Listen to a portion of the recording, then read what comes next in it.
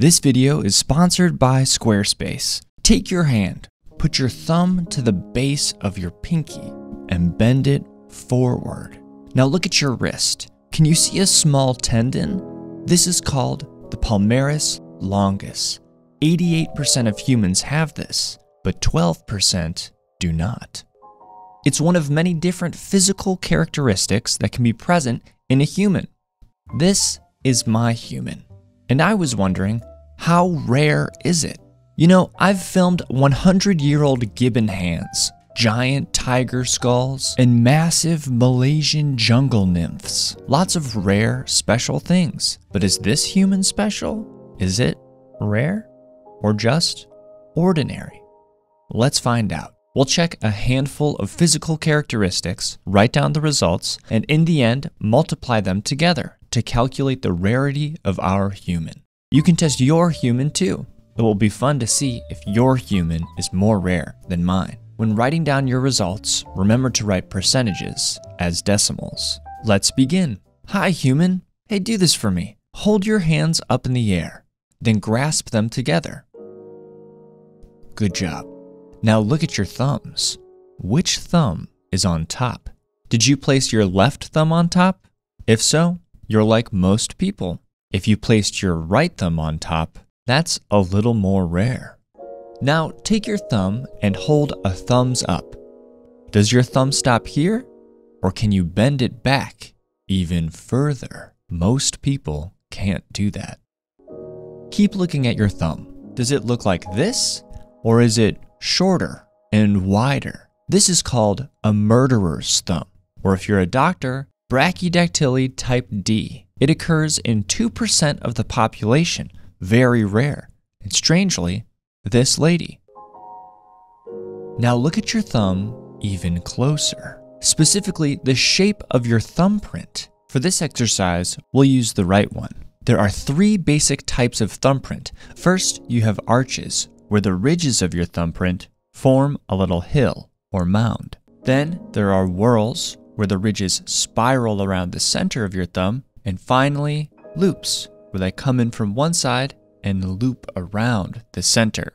Which do you have? Loops are the most common, then whorls, and arches are the most rare. In a private location, if you are comfortable, examine your toes. Look at your second toe and big toe. Which one is longer? Most people have a longer big toe. Fewer people have a longer second toe. Now that we've got the hang of it, let's rattle off a few very quickly. Is your earlobe attached or unattached? Does your ear have a preauricular pit or no pit at all? And finally, can you bend your thumbs backwards to their wrists, bend your knee joints backwards, or put your leg behind your head? My human cannot, but if you can, it would look like this.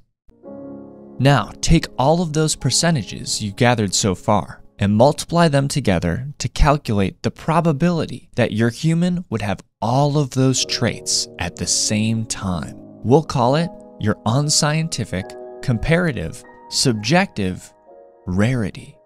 I've got my number right here, but before we compare, just remember, these are just a few traits. Your human has thousands of more traits that can make it unique. Like mine. He went outside once, and he liked it. He learned how to snap with both hands. Once, he got first in Mario Kart. And he wears hats, sometimes because he likes them, but sometimes because he's keeping a secret that he's not ready to share yet. Is that rare? It's fun to compare these numbers, but they're just a nice exercise. So remember, no matter what you get, there's no one alive who is more you than you. And that makes you pretty rare. With that being said, here's my number. My results are in the comments. I'd like to see if we can find anyone with matching stats. Hey there, I got some more traits and their relative rarities that you can check on your human, but in the meantime, I have some obligations that I need to fulfill, so I'll share them with you alongside this Squarespace ad. So Squarespace gives people a powerful and beautiful online platform from which to create their own website, connect with your audience, and generate revenue through gated, members-only content. manage your members, send email communications, and leverage audience insights all on one easy-to-use platform.